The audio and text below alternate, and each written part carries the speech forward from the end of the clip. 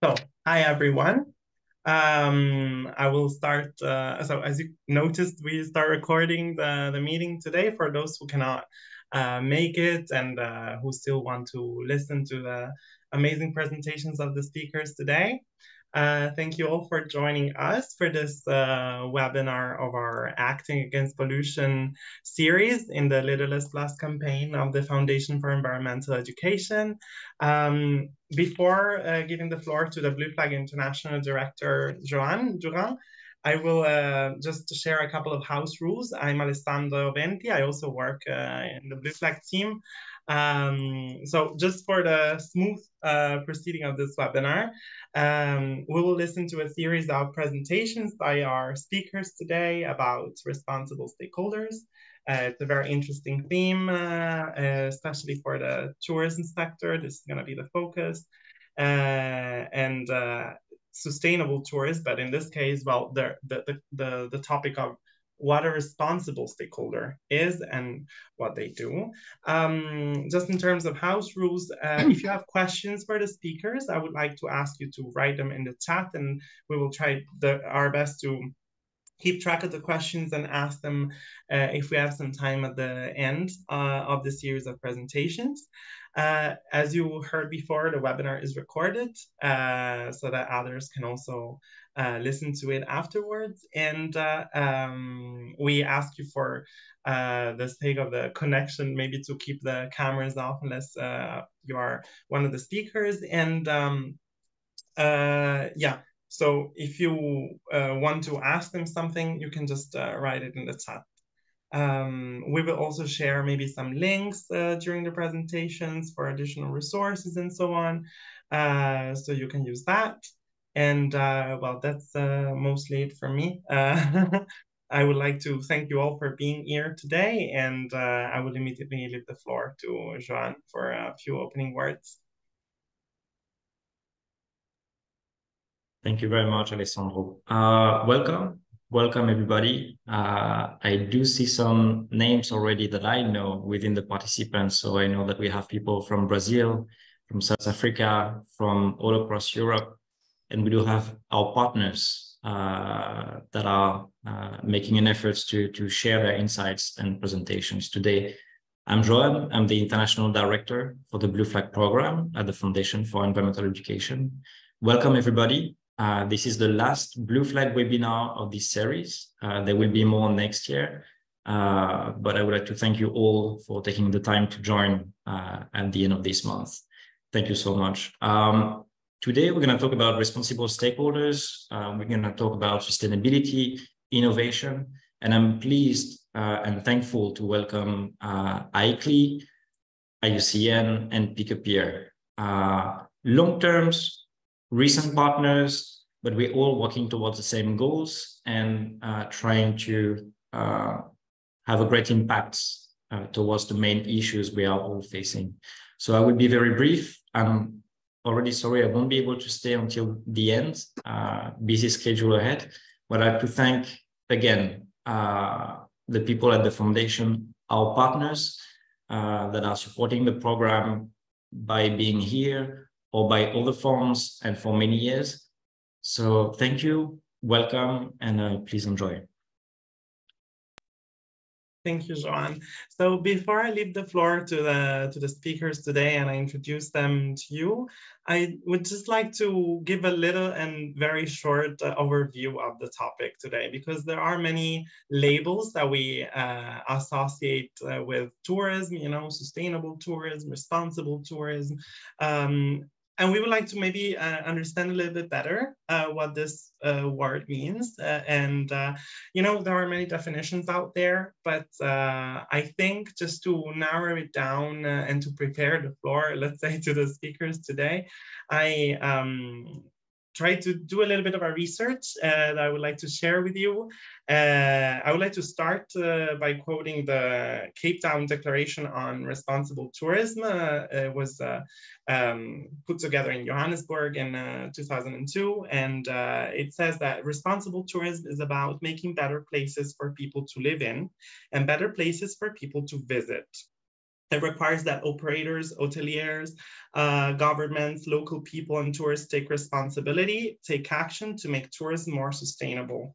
And we would like to understand what this concept of responsibility means, right? So we see that there is also some mention of this concept in, for example, the ISO standard 26000 in 2010 was developed, and it mentions a series of dimensions. For example, a responsible stakeholder should contribute to sustainable development, including health and the welfare of society in how it takes decisions, right?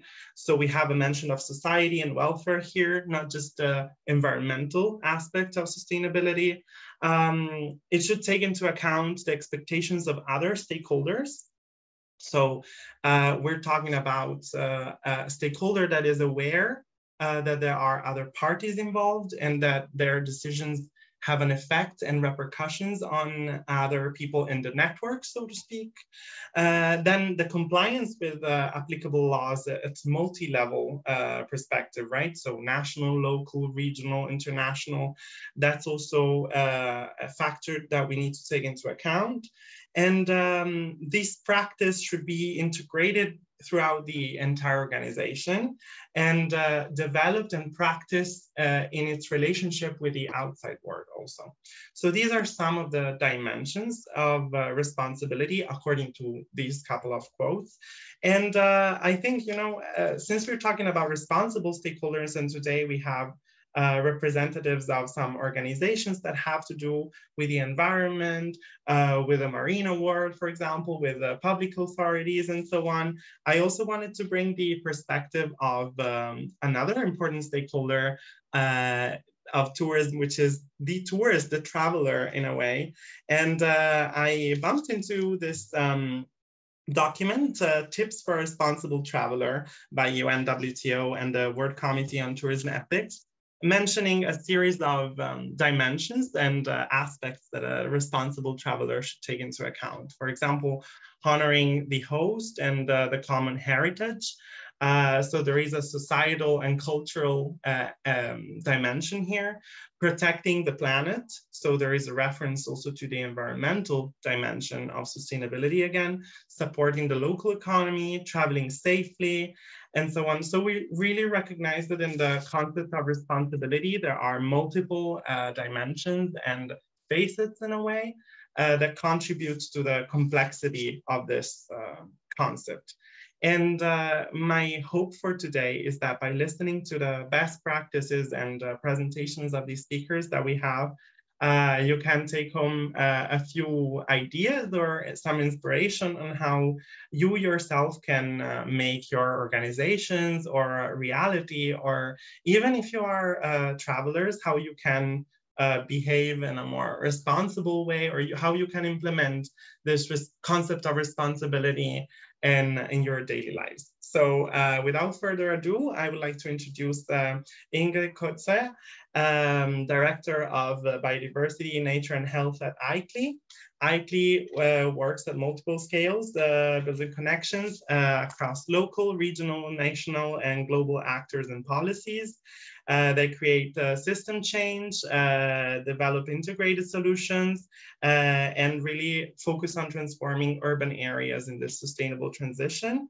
But ICLEI also brings, together with other stakeholders, cities with nature that Ingrid is surely going to mention. And ICLEI is also sitting in the International Jury of Blue Flag, so it's a really dear partner for us. And I would like to leave the floor to you, Ingrid, and thank you for being here today. Thank you so much. And if I can just share my screen, there you go. Let me just make sure that everybody can see it. Thank you. So thanks for giving us such a great introduction to ICLEI. You've saved me a bit of work there, Alessandro. All I wanted to add to this is just to give you an indication of our geographic spread. As a global network, we have more than 2,500 cities and regions that are members of ICLEI. And as Alessandro mentioned, these are cities and regional governments that are committed to sustainable urban development. As an organization, we're active in more than 125 countries globally. And this is quite an impressive a footprint, as it were, particularly if we keep in mind the current trends in urbanization. Now, why would tourism and sustainability be a factor? And I was looking, I also did some research. I was looking at some really interesting facts, you know, related to GDP, the fact that globally tourism accounts for approximately 5% of global CO2 emissions, which is quite a big amount. IUCN, and we have here a speaker of IUCN, has indicated that tourism activities impact directly on 80% of the world's most significant biodiversity areas. And biodiversity is one of my, it's my area of responsibility. So a lot of what I see and experience in terms of tourism is looking at it from that particular lens. And there are several more interesting facts and figures. Now, what I'm going to try and do today is just look at the global policy context, which defines what a responsible stakeholder in the sector should be doing.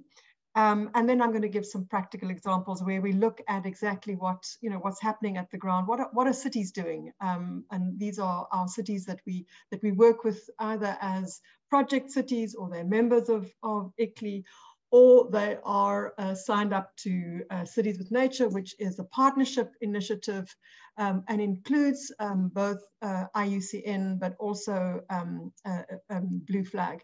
So this is, I mean, obviously these are some really high level statements, and we look at the statement from Antonio Guterres, who's the Secretary General of the UN, who talks about sustainable practices need to be aligned with the SDGs in order for us to reach the 1.5 degree future that we're looking for. And the OCDE talks about a whole of government approach. Now, whole of government, whole of society is something that's very embedded within the new global biodiversity framework that was adopted at the biodiversity COP in Montreal last year. And then I think the other thing that I just wanted to highlight is if we look at the tourism sector within the SDGs, you can see in this diagram how there are direct links to many of those SDGs. For example, and Alessandra talked about the whole concept of welfare, looking at SDG 3. The gender equality issue, the need for responsible consumption and production. This was also something that came out that Alessandra mentioned in the Cape Town Declaration way back a couple of years ago, where we need to look at sustainable patterns and modes of consumption and production. And we'll see that many of these things are coming out now in some of the initiatives that cities are implementing. Also the two biodiversity SDGs, 14 and 15, and looking at issues of healthy ecosystems being respected. And these are often the reasons why so much of the tourism or tourists go to these areas. And just quickly, this is some points from the 2022 World Tourism Day report.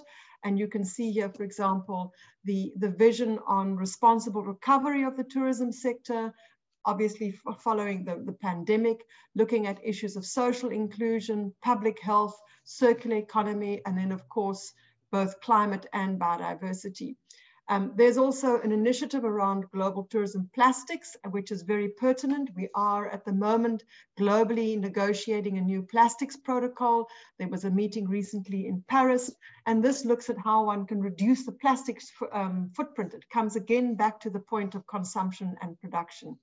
And then there's also the International Network for Sustainable Tourism Observatories. From the Glasgow Declaration on Climate Action in Tourism, within the climate space, there have been some important pronouncements. Looking, for example, there were signatories to supporting global commitments to halve those emissions by 2030, and how tourism impacts and responsible tourism can contribute to achieving these things. Now, this is a declaration that has been signed by more than 530 organizations globally, and it includes various of the tourism stakeholders, including major international companies, tourism boards, etc.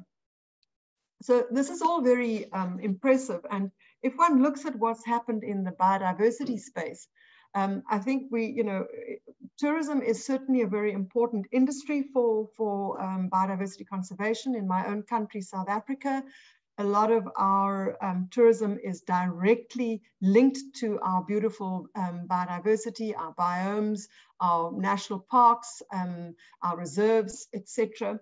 But it is also something that can have a very big and very negative impact on these areas if it's not sustainably managed, particularly if we look at things like beaches, sensitive environments such as forests. In many of the areas of the world, they are very threatened. And the CBD, the Convention on Biological Diversity, has addressed this issue of tourism for a number of years. There are, besides the sort of guidelines that you can see on the screen, there have been several decisions. There was a decision at COP 12 on biodiversity and tourism development, where it specifically looked at the significant relationship between tourism and biodiversity and the need for managing ecologically sensitive areas very carefully when it comes to tourism. And then the whole concept of mainstreaming biodiversity also within the tourism sector was something that there was a decision around this at COP 13, also in COP 14, where we looked at the tourism sector as an important role player and stakeholder within the whole mainstreaming of biodiversity sector.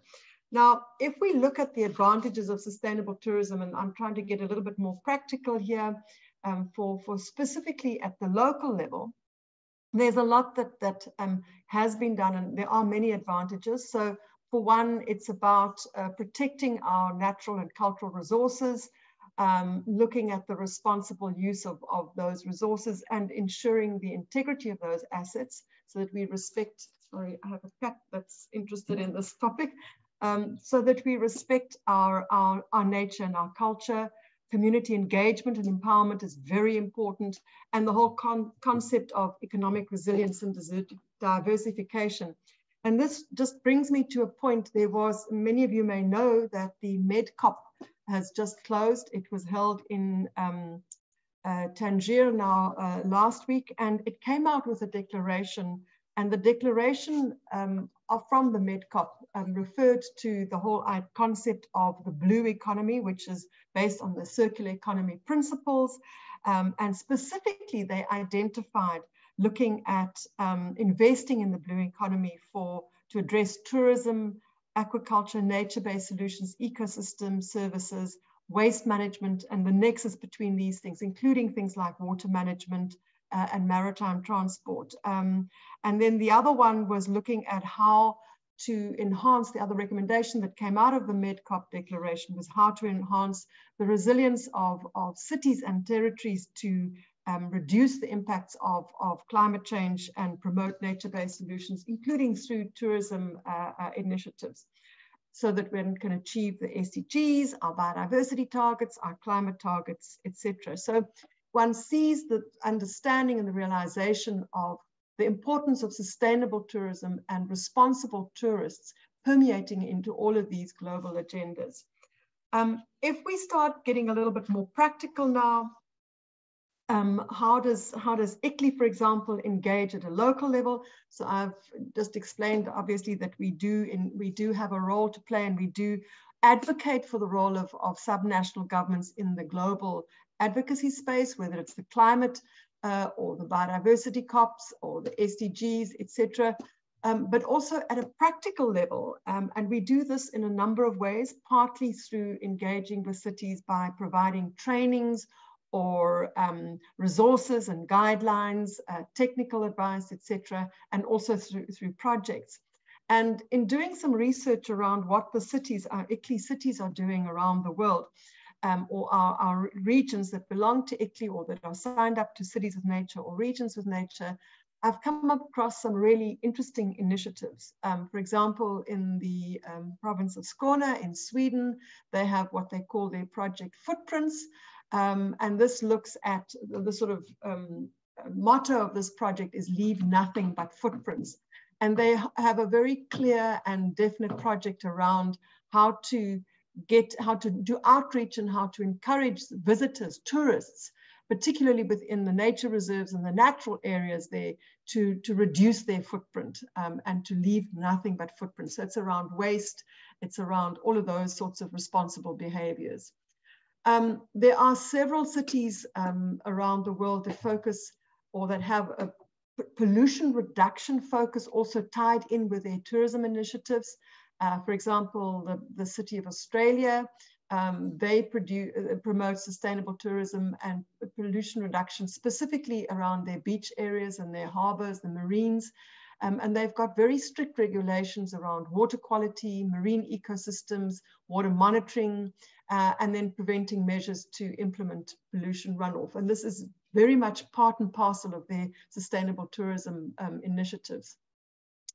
The city of Niigata in Japan is an interesting one. This is a city that was accredited as a wetland city under the Wetland City Accreditation Scheme last year at the Ramsar COP on wetland, the conservation of wetlands. And they focus their tourism initiatives around cultural preservation, nature conservation, and community engagement. And of course, their wetlands are an important part of that. And they promote sustainable and responsible tourism practices that are very much tied in with sustainable development to provide a memorable experience, but also then preserve the natural and cultural heritage of that area. My own city, Cape Town, also has done quite a lot in trying to reduce pollution in the coastal areas. We've looked also at water conservation initiatives. A few years ago, we had the situation we called Day Zero, where we nearly ran out of water. We were literally 3 or 4 days away from running out of water. We had to reduce our water usage daily to a maximum 50 liters, and that's for everything per person a day. And it included some very interesting initiatives working with hotels on how to reduce water usage by, for example, installing water reduction shower heads, all kinds of other initiatives. And then, of course, also quite a lot of work around recycling programs to minimize pollution around our coastline. In Cancun, in Mexico, which was the site of the city where the Biodiversity COP was hosted in 2016. They have some great work around marine ecosystems, coral reef restoration, which is something that's very much affected by effluent running into the seas, the pollutants coming into the seas and destroying the corals. And they focus a lot on educational programs to explain to the tourists why the corals are important and what sort of behaviors tourists should avoid. Singapore is another city where they look at water conservation, wastewater treatment technologies, etc. And they have really amazing green spaces, waterfront areas to sort of, harmonize and create a synergy between the experience of a city, but also a city, basically a park in a city. Barcelona also, again, wastewater. So this is the theme that's obviously quite important. The whole idea of it comes back to the issue of consumption and production, looking at less consumptive and less polluting practices. But this city has also got a sustainable transport program. For example, bike sharing, and there are various programs like this. For example, in the city of in Mozambique. I can't remember the name now, but they have a really interesting focus on using bicycles, and they have this major bike race every year where they encourage tourists also to participate in. Something else that ICLEI does is we have projects. This particular project, Be Culture, is a Horizon 2020 project. ICLEI is one of the many partners that's involved in this project. It's focused specifically on Europe, and one of its aspects, or one of its elements, focuses specifically on the circular economy and how that can be interpreted and translated within the tourism sector.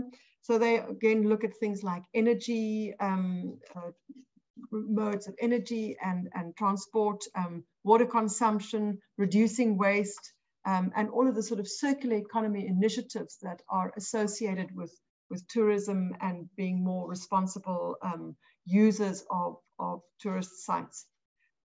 Cities with Nature is an important initiative.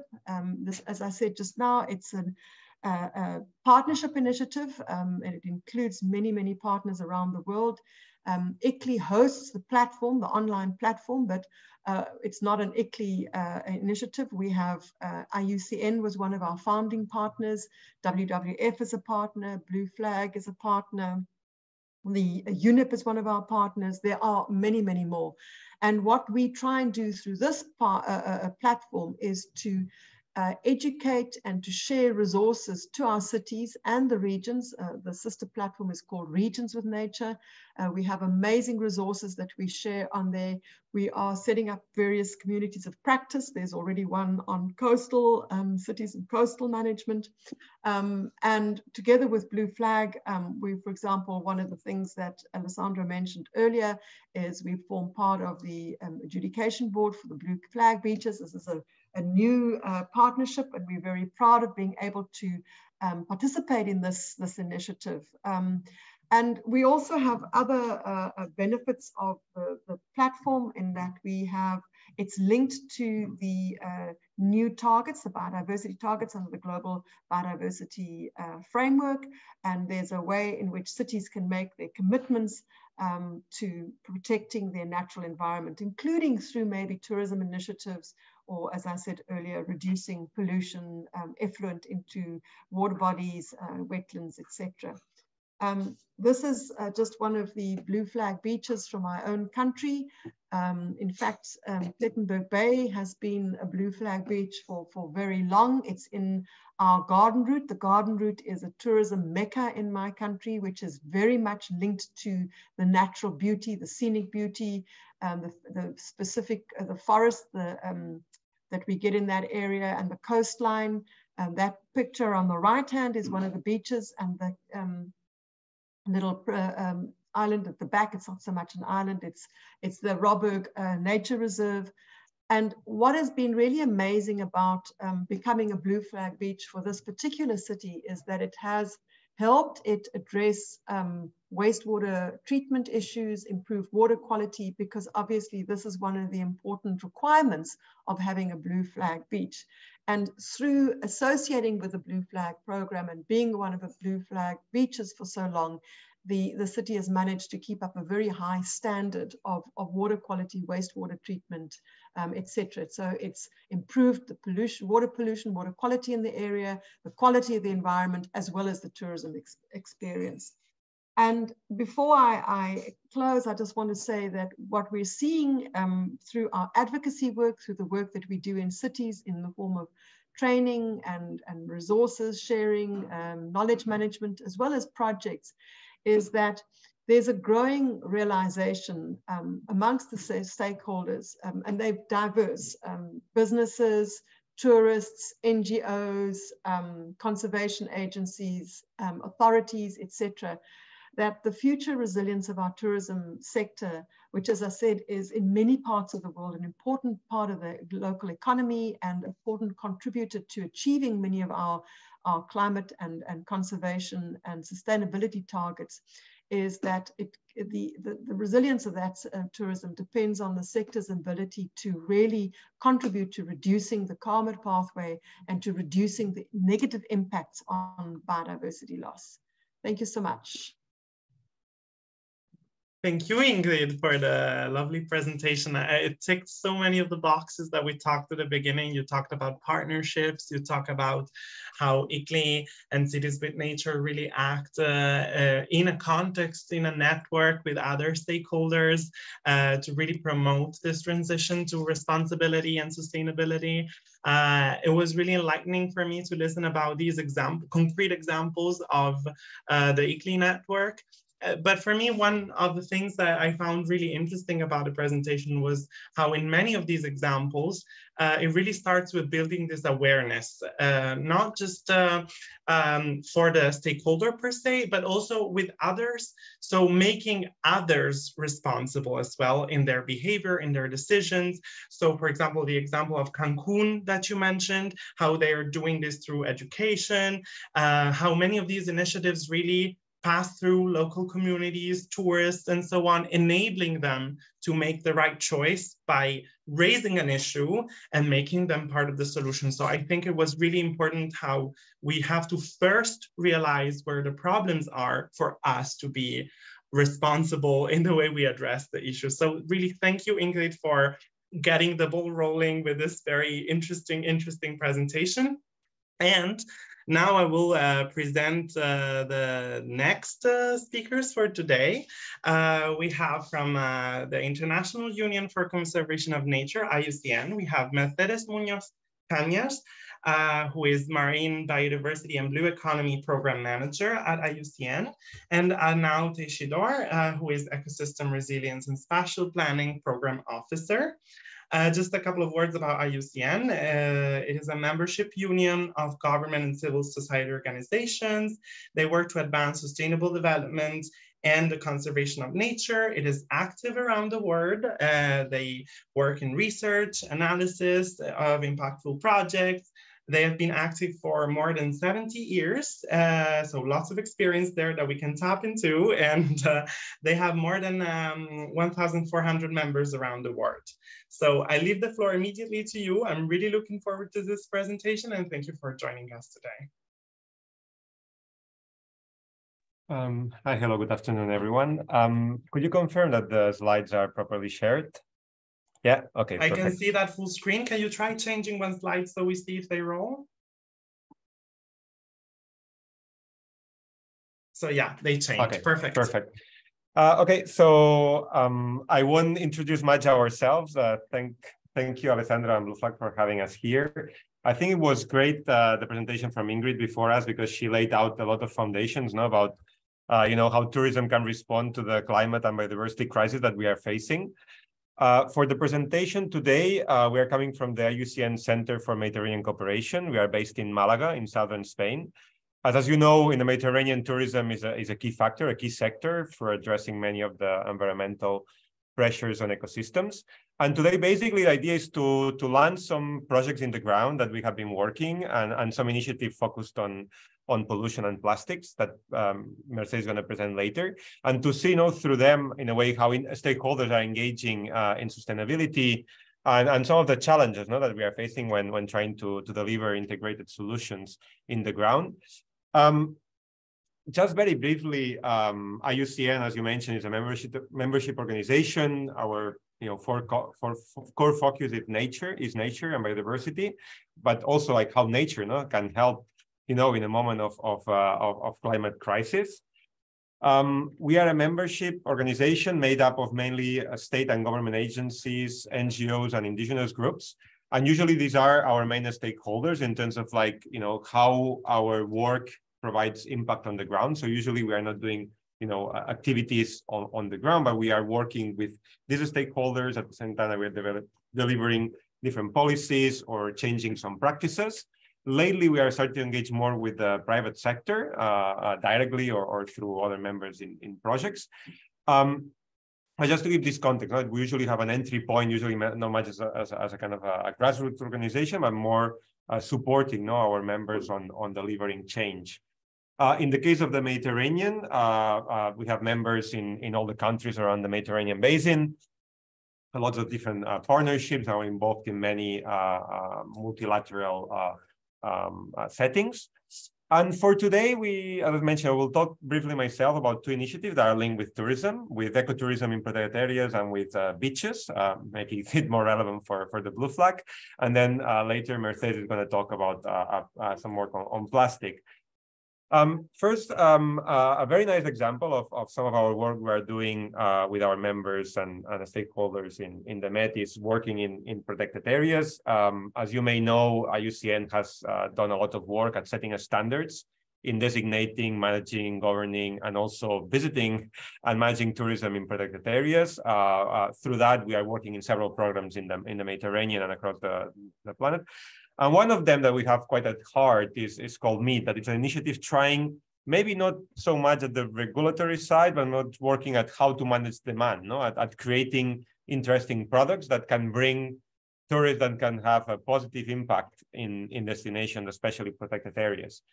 So through this, we have worked in many protected areas across the Med. In this map, it's still out of date, but we have worked in more than 50 protected areas directly with them or with the managing authorities. At the end, is bringing ideas about how to improve governance, how to improve the type of products that are being offered that are providing good impacts, also to the different communities and the different economic sectors that are interacting and embedded in the protected area, like with agricultural practices or mining or some other activities like salt pans. And also what we're trying to do is to answer a very difficult question. It's what is sustainable and what is ecotourism? Like where are the thresholds? What makes them ecotourism or not ecotourism? At this in this sense of providing positive impacts for communities and positive impacts for conservation. And we have been trying to do that. It's a challenging work. And one of the ways to do it that we have been working is developing a system of measuring the ecological footprint of the ecotourism products. So I think this is a nice example of a work done with the Sardinia region in Italy, with the Porto Continent Regional Park and a tour operator called Viking Sardinia, that they were trying to see like how to make their operations more sustainable and creating products that are attractive and have a low impact. So I think it's very cool because they developed a program that since you arrive to the island, you just go by bike or walk. So it's quite interesting in the sense of providing nice experiences. And then we went on trying to measure these impacts that they are having through this ecological footprinting. And if you look at the left diagram, it's quite interesting. If you see like audit round 1 and full test round 2, you see and you see how the footprint of this package of activities done cycling, multi-day trip has, and you see that in round 1, the impact was very high and then it went very low. And this was very about food, like about how to manage food and which type of food you are offering, how much food, which type of food. And at the end, we're saying, okay, now we are going everywhere by bike, but actually your footprint, the main driver is food, so how to reduce it. So I think it's a good example, of seeing how, using like tools, a private organization can engage, with their suppliers, and at reducing their footprint and reaching points, that are, being can be benchmarked then in terms of, for example, carbon footprinting, that is being done at a global level, and provide information that is meaningful to travelers, to make better travel decisions. So this is one case of private sector engagement, and this is kind of like some reflection from the tour operator about how working on these, they can do some internal learning, and they also can think about how sustainability can be part of a cool experience. It needs to be something attractive for a tourist to engage with. And the second example I want to share related with beaches is the complexity of trying to deliver nature-orientated approaches in beach management. This is coming from kind of like two places. One is IUCN's standards of nature-based solutions, how using nature to provide societal benefits and improve human well-being, local livelihoods in coastal communities, but also to provide biodiversity benefits, and improving the status of ecosystems. And one of the ways to deliver NBS has been work that we have been doing in beaches. And there, what's very interesting, I think I'm missing one slide. Anyway, not a problem.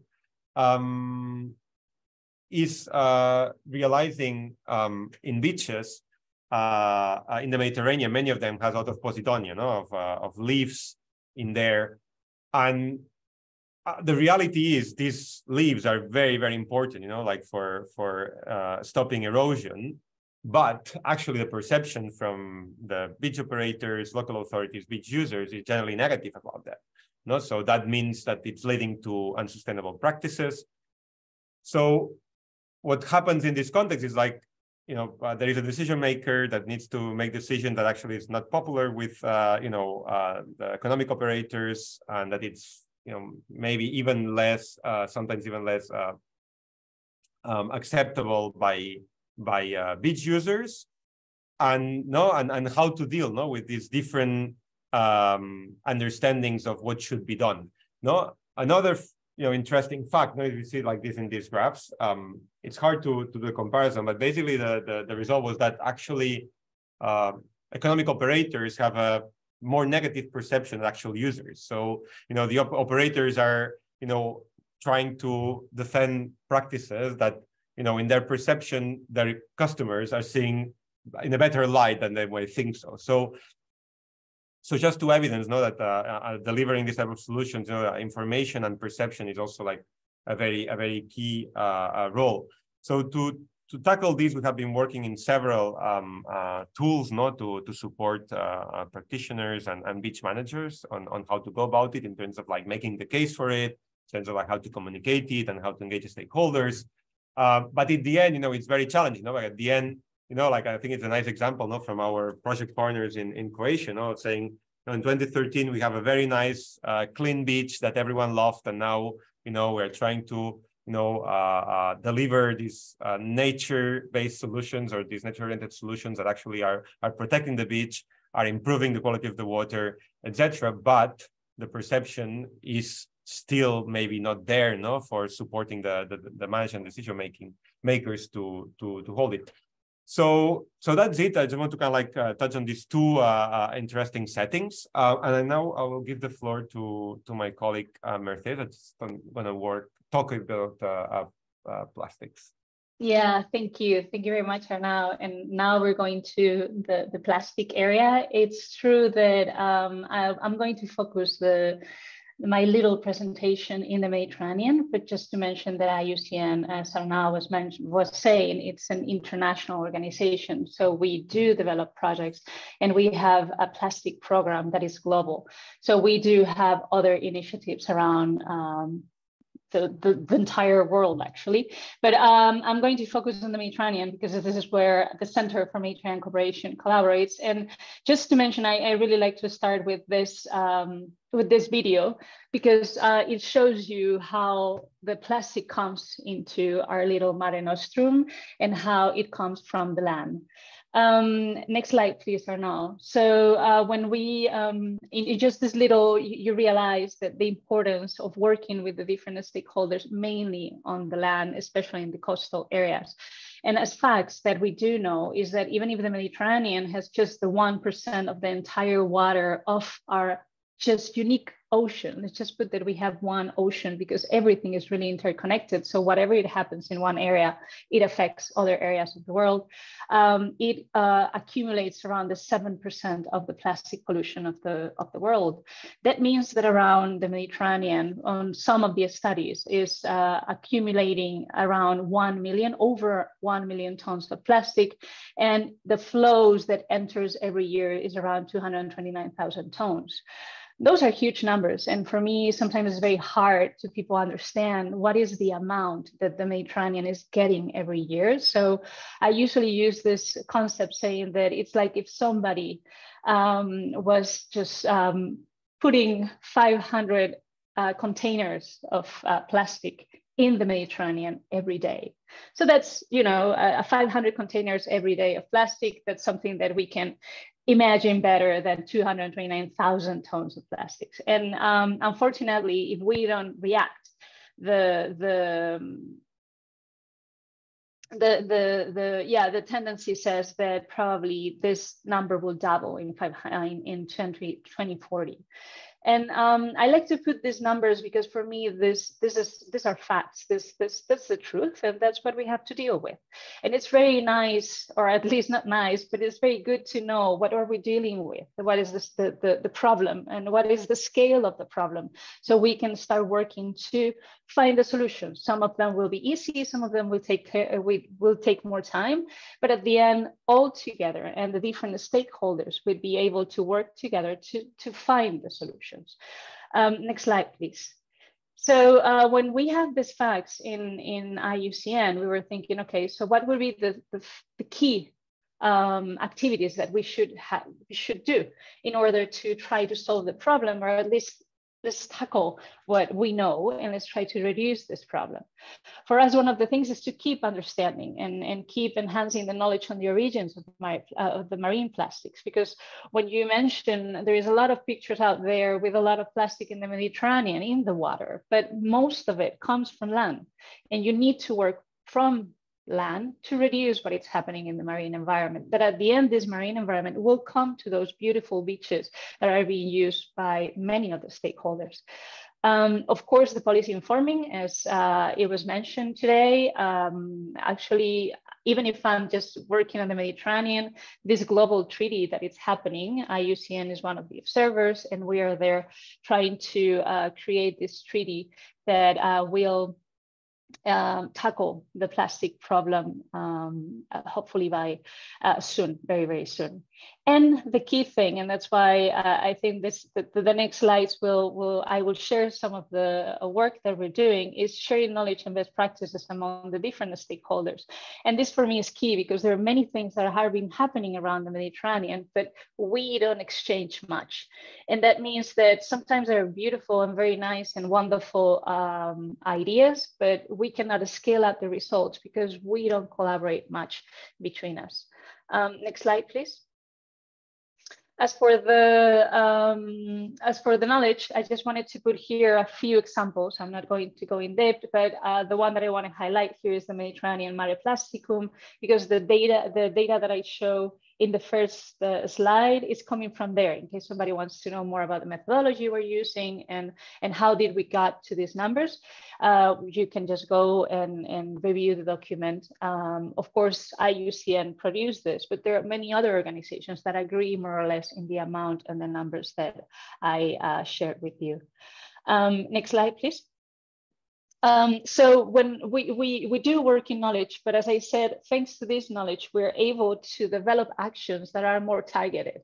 And this is essential, because you can do many activities, but you don't know how much the impact they will have.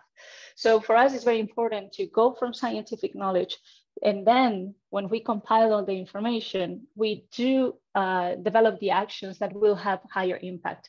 For example, one of the work that we did is we developed a methodology with United Nations, in which we were able to understand which are the sectors, for example, are leakaging the plastic most into the Mediterranean. And we targeted a few sectors. Here we included the tourism sector, and we went into two pilot islands. One was Minorca and the other one was Cyprus. And when we got all this information coming from the data that was available, we were able, with the different stakeholders, to develop an action plan very well targeted that could produce more impact than other actions that for sure will have impact, but not as much as the ones that we found. With all this exercise, actually, we developed another document that is the blueprint with other organizations, several organizations of the Mediterranean area, and in which we wanted to summarize the work that we did and how we can approach to scale up solutions to achieve zero plastic pollution in the Mediterranean. In this case, on the islands, because the project was more targeting islands. Next slide, please. And we didn't even stay there. I really like working with the consultants we had in Cyprus and in Minorca, because they, for example, in Minorca, they developed what is called the PESC Act Minorca.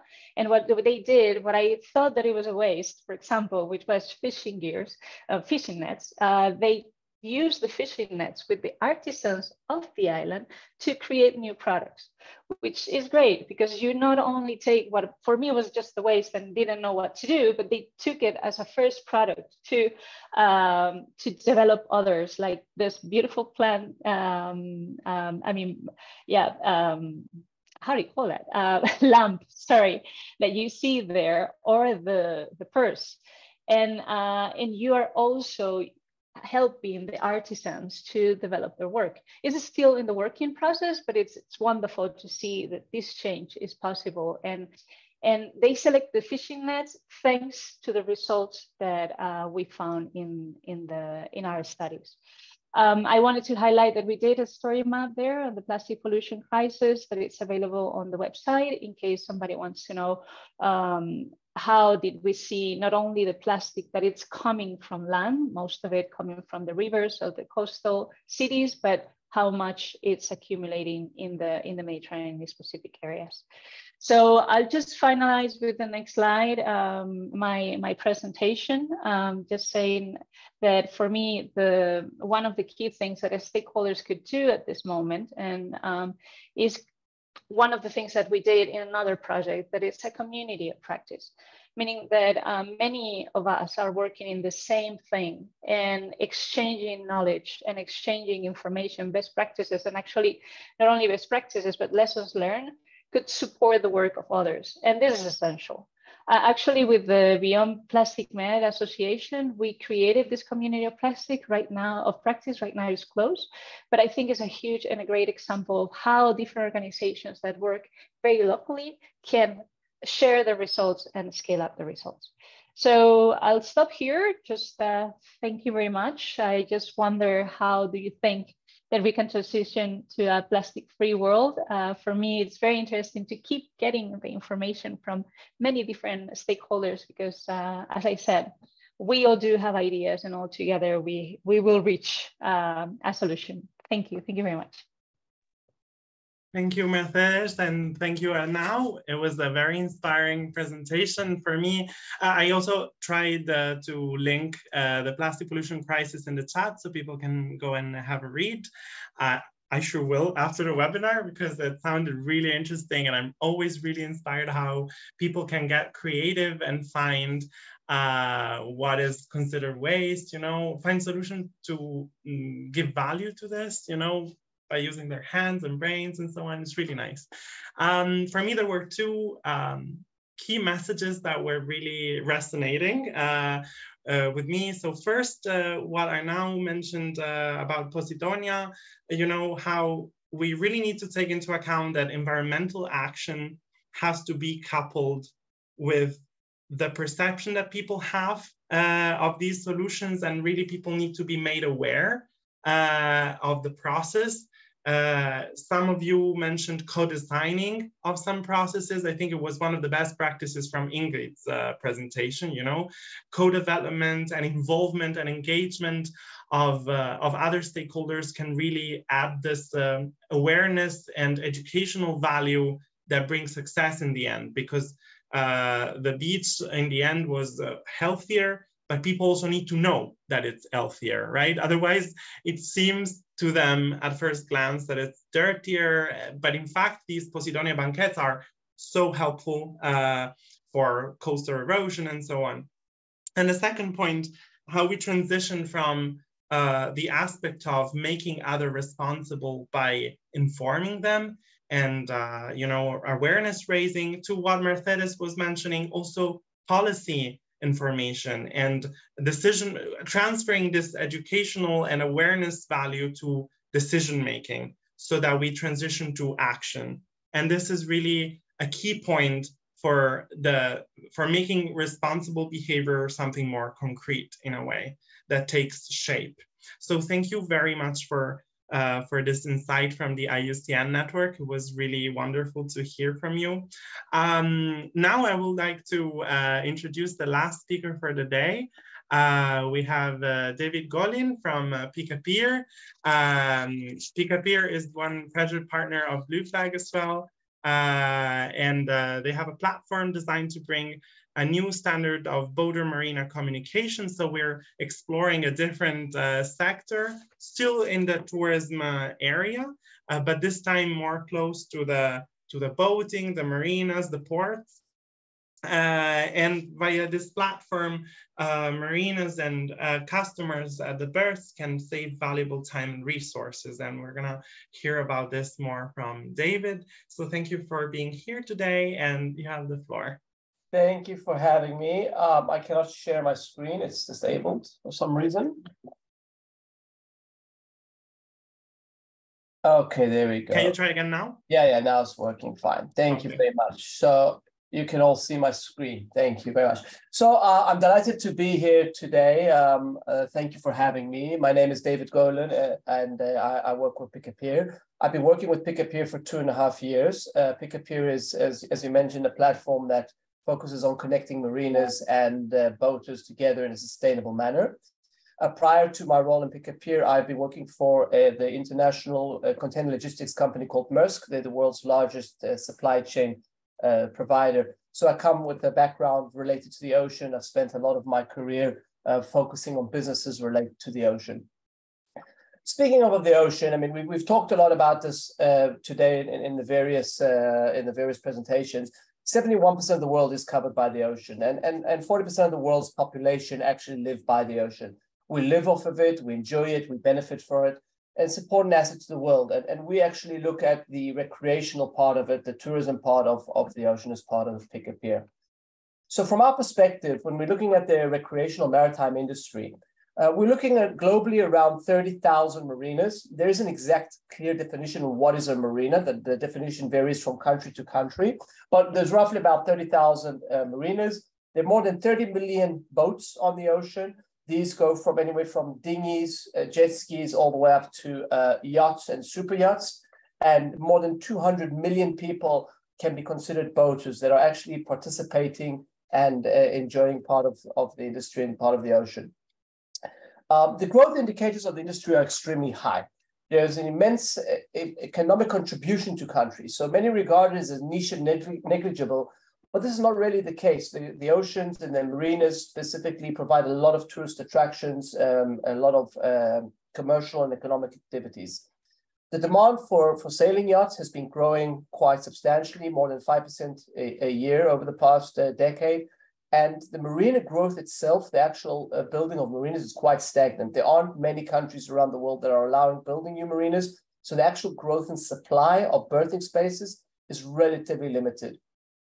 We're also seeing a massive shift in demographics. So we're seeing younger boaters entering the industry. We're seeing more people, specifically since COVID, working from home, or that are enjoying more time in nature. And this is, of course, bringing in new incumbents into the industry.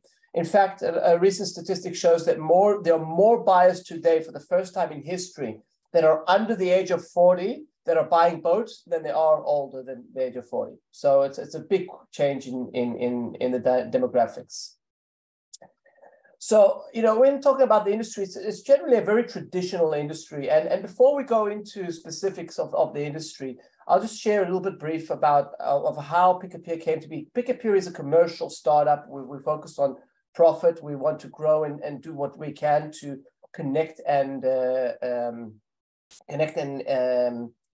bring access to boaters and marinas around the world. So one of our co-founders, he worked in his previous role as part of the Tel Aviv municipality. He was a personal assistant to the company that organizes and manages the coastline of Tel Aviv. And their job was to try and make the coastline of Tel Aviv one of the best world-class coastlines around the world. And to do this, he traveled to many different marinas around the world. And he, found that marinas are on the one hand, very sophisticated. It's a very sophisticated industry, but uses very, very traditional tools. There's a lot of magnetic boards, fax machine, files, lots of paper. And, he looked at this and said, this cannot be that, in the year 2017 at the time, that this is still how marinas work. And basically he decided, together with his brother, to create a company, which is Pier. And today the focus of Pier is to really try and help marinas, boaters, connect the industry together and to bring that infrastructure that is needed for connecting and providing a better experience. So basically, we talked about there's lots of new boats, a lot of new boaters, new traffic's coming into the industry. We see massive growth. COVID has been a massive catalyst for this. A lot of new boats are being bought by first-time boat buyers. There is approximately a ratio of 15 boats for every actual berth in the world. So there's a lot, of course, dry dockings and stuff like that. And a lot of countries, I think 61% of the countries that participate in the International Council of Marine Industries declare that there is a supply stress in their countries. And 48% of the members actually want to build and construct new marinas. Of course, it's a lot more difficult to do. It's easier said than done. It's very difficult to go and build new marinas. So we're talking about lots of boats, lots of growth, lots of traffic, but there's no new coastlines. And of course, it's very difficult to build new marinas. So, having a finite coastlines, marinas are full capacity, and they can't accommodate the growing demand. And this basically leads to us bringing a technological solution to try and optimize and digitize the industry to capitalize on the assets and the resources. So how is this done? So we see ourselves as a company that facilitates digital transformation. And digital transformation is not just taking a notebook or a magnetic board and transferring it to computer software. It's about utilizing the digital tools that we have to create much bigger value. It's about taking advantage of all these characteristics to change the way our marinas interact with boaters. So at its basic form, digital transformation is about collecting data. And by taking this data, utilizing with numerous applications such as building comprehensive end-to-end services, using machine learning and artificial intelligence to allow us to better predict boater activities and react accordingly.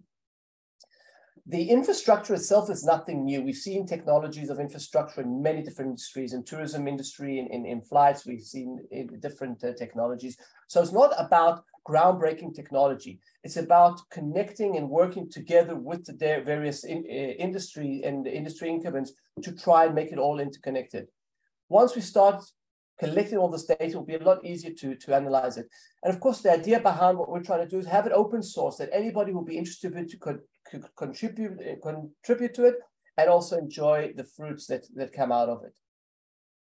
Looking ahead at sort of the future, what is the future in store for us? And we look at, I mentioned we have the new generation of boaters. So we have new boaters, they're becoming younger, they've never seen a fax in their life, they have different expectations. They're used to working with their mobile phones or a single screen. They want one-stop shop services. They have a higher standards of living, which is increasing, and new populations and new geographies are becoming more interested. We're also seeing supply challenges, which I've mentioned before, no new supplies. I can give an example. For example, in Israel, we have a 273 kilometers of coastline. We only have 6 marinas. There's enough demand to fill at least another 10 marinas. Best case scenario, what we've seen is 1 marina has been approved for construction in the next decade. So within 20 years, we're seeing 1 marina being constructed. And the rest of the marinas are being blocked mainly due to environmentalists. And of course, there's public pushback because it's a short coastline and it needs to serve everyone's needs, not just the boating industry. We're also seeing new business models. So the sharing economy, end-to-end services. I like in one of the previous presentations, they're talking about the bicycles in Barcelona, I think it was. So there's also these modules coming into the recreational boating industry, sharing of boats, etc. We've seen new technological developments, different APIs and interoperabilities to connect and digitize the world together. And of course, the increased environmental awareness and climate change. I think what we're all here today discussing is becoming more and more common for the common business and common tourist participant.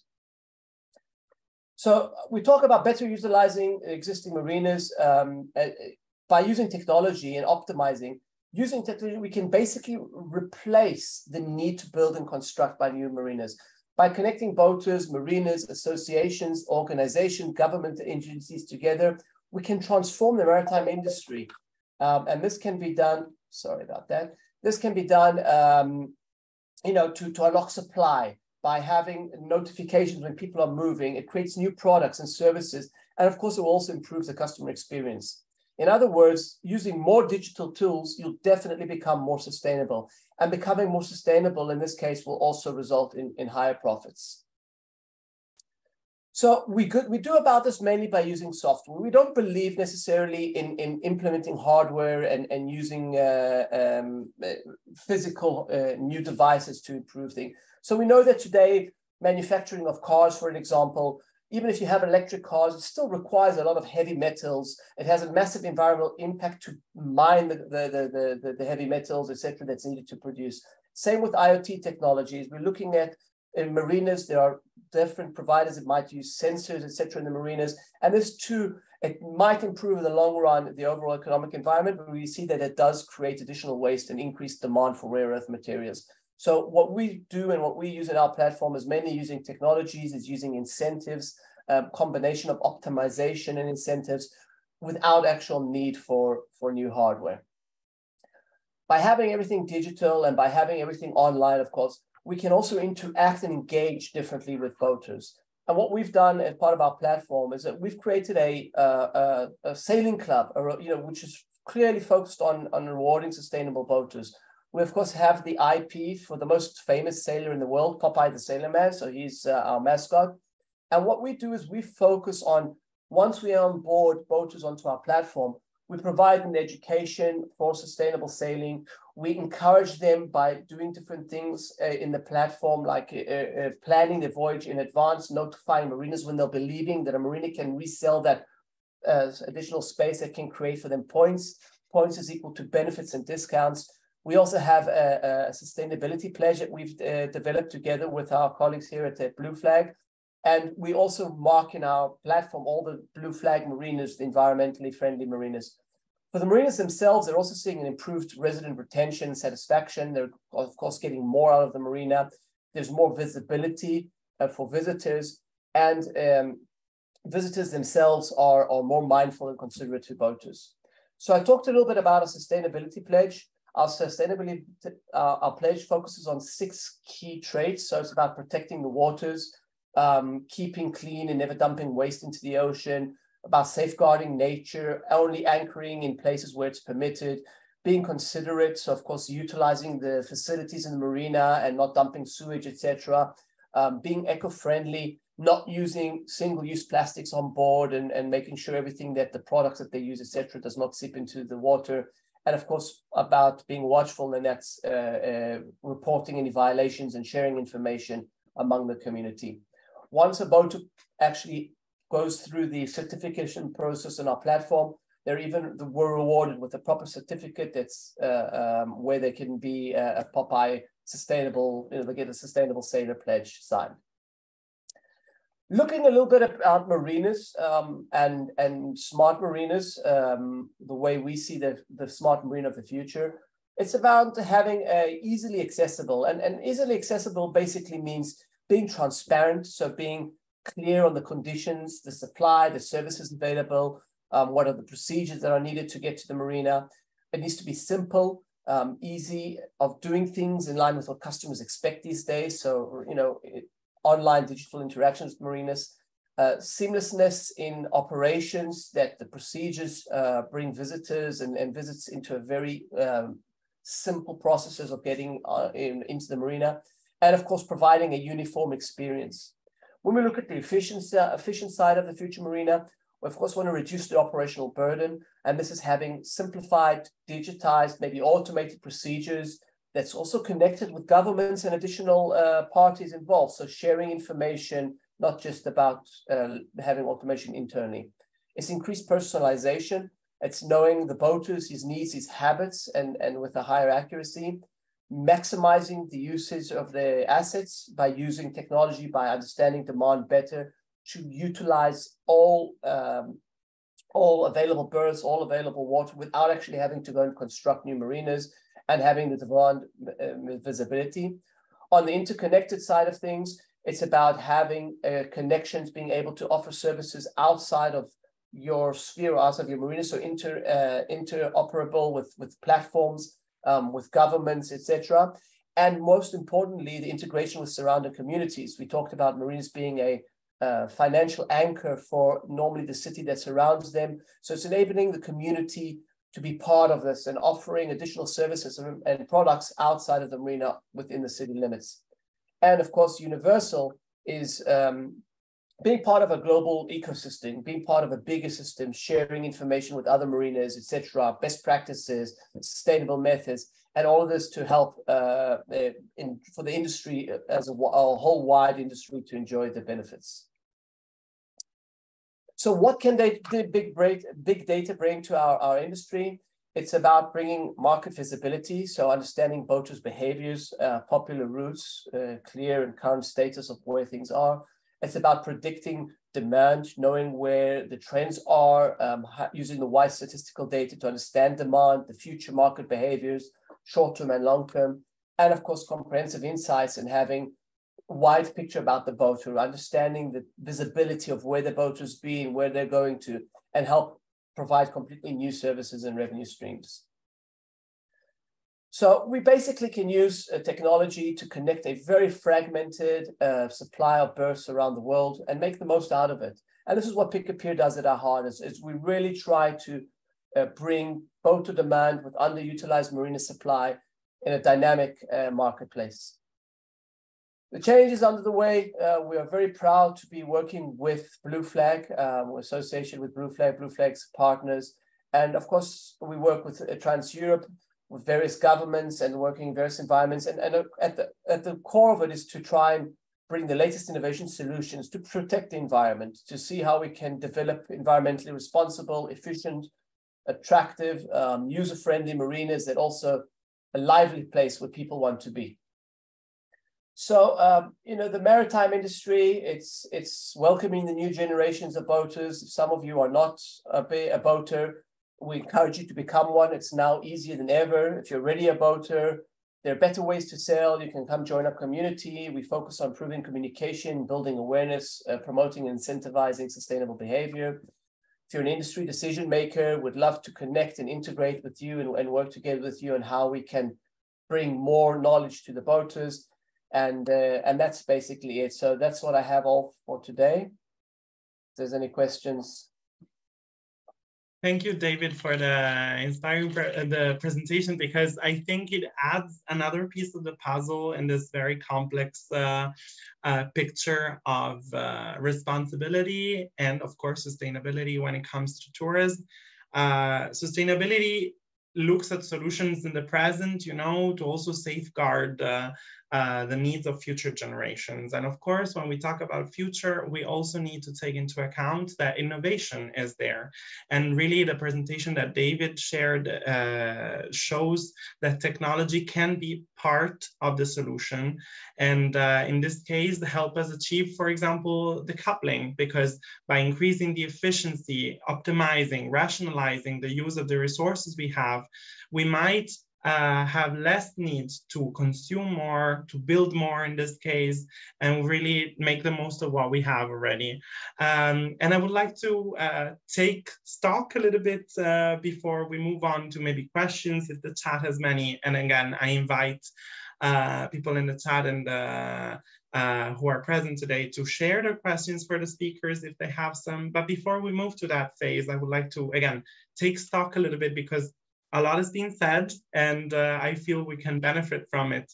I think we started, you know, with this presentation by ICLEI, by Ingrid, mentioning how important it is to, well, by nature, by what they do, no, at ICLEI, connect and favor this exchange of best practices, of solutions between different stakeholders. In this case, you know, it can be cities, it can be regional authorities, and so on how they deal with some environmental issues, and how it is important to enable others to behave responsibly by educating, by engaging, by co-designing. And this we saw from some of the best practices that were brought to the table from the ICLEI network. Then we had a presentation by Arnau and Mercedes from IUCN. They've talked about, for example, Arnau, in the case of Posidonia, was really stressing the importance of tackling both the environmental and societal issues at the same time. And talking about Posidonia, I really want to open a little bracket there, because we recently had a webinar, right? Now, the Sustainable Posidonia Management this month, that was really interesting. I was there. We helped a little bit with a promotion of the webinar, and I invite everyone to read a little bit about it, because it was really an interesting insight on what sites, destinations on the coast can do to use and manage this resource and this important you know, component of coastal ecosystems in a sustainable way. So there was a lot of take-home messages there regarding how it is important to inform stakeholders about also environmental initiatives when decisions are taken. And then Mercedes was also talking about a big issue that is nowadays so important when we take decisions, for example, the plastic component, right, of pollution, because after all, this is part of a webinar series that is indeed about pollution reduction. And I think what is so interesting about the plastic thing, Mercedes, what you were saying, that it starts in the land, right? So it is a long chain. And I remember this video you were sharing where the currents were kind of bringing this pollution around in Mare Nostrum, which is then Mare Plasticum, right, in this report. And it shows how everyone has to do their little bit, because if we can stop these streams of pollution at the land, we can really simplify a little bit the problem that we have to face afterwards.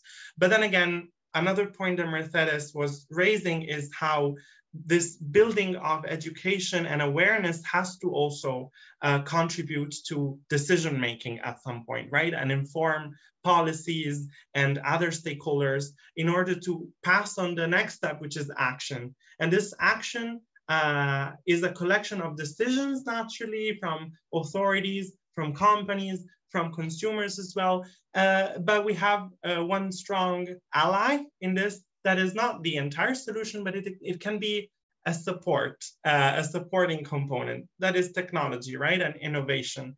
But this does not replace, as I was reading in some of the comments in the chat, this does not replace the responsibility that users and stakeholders have. We have sensitive natural areas, we have resources, natural resources, we have the coastal areas, for example, and these are environments that belong to humanity, right? And we have a responsibility, and here is the responsible tourist kicking in, right? We have a responsibility to take care of these and to behave in a way that does not harm these resources and environments. So we really need to treasure them and to acknowledge that our actions have impact. And I see that Ioannis was raising this point regarding Natura 2000, sorry, Natura 2000 site. So as tourists and end consumers and local communities and stakeholders, we really have an opportunity there to do the right decision, to make the right decision, and to treasure these resources. Now, I don't think, let's see, I see another question here in the chat. So for IUCN, is the webinar about Posidonia available to be watched if someone missed it? Yes, we are collecting all the outcomes of the workshop, and should be in our website within a week or two. The recording and some additional materials and resources that were shared. Absolutely. Okay, thank you. Lovely. We'll stay tuned with the IUCN website, because that way you can catch up with the past webinars. And by the way, you can also catch up with the webinars of the Little Less Plus and Acting Against Pollution series that the Foundation for Environmental Education organized in the past months, that all have to do with the sustainable tourism thread, so to speak, and how this impacts and is impacted by pollution streams, and what we can do to be part of the solution in a way. So I don't see any other question from the chat. I know that a couple of speakers also need to leave quite soon, but before we say goodbye, I would like to share a little invitation with everyone for the next webinar from the foundation. Can you tell me if you can see it? Can you see my screen? Yeah. Yes, we can. The next episode of the series will be Circular Economy in Tourism, and this is organized by our sister program, Green Key, also regarding sustainable tourism, in particular in the hospitality industry. If you scan the QR code, you can access the registration link. So make sure not to miss it, because it's going to be very interesting. I'm also going to be there because I'm very curious about this webinar. After all, circular economy was mentioned in many of the presentations from today. It is indeed one of the approaches that are part of the solution. And as Mercedes was pointing out, a way to really use what can be considered by some a waste stream, so something harmful, something undesired, a new resource that we can really mine in a way to avoid extracting more or like demanding more of the environment and putting more pressure, while indeed reducing the pressure that the waste streams are generating. So reducing the impact of pollution and so on. This is going to be on the 31st of August, and we would really love to have you there again. I would like to thank once again the speakers of today. It was a pleasure working with you and a pleasure having you today. I hope also the people who were here, the audience, found it interesting. I sure did. And I hope the people who will watch the recording will also take home some messages from the presentations of today. They were really interesting. So thank you everyone for participating, and I wish you a lovely, lovely rest of the afternoon, evening, morning, day, wherever you're based, and hope to see you soon in the next episodes of the webinar. So see you all. Bye. Thank you. Bye. Bye-bye. Thank you. Thank you very much. Alejandra. Bye-bye. Bye. Bye-bye. Bye.